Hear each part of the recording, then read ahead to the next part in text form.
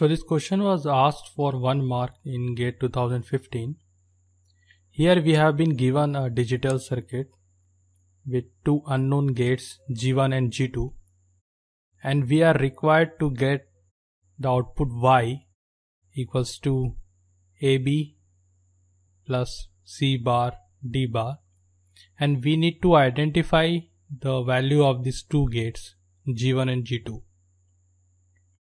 So for G1 we have inputs as A bar and B bar, and for G2 one of the input is C plus D bar or C bar dot D bar. So at the output we can see that one of the term is readily available here. So by that logic we can see that G2 can be an OR gate. So for that we require input here as AB, and we have at input A bar and B bar. So what we require is from A bar B bar we should get G1, which will give us AB.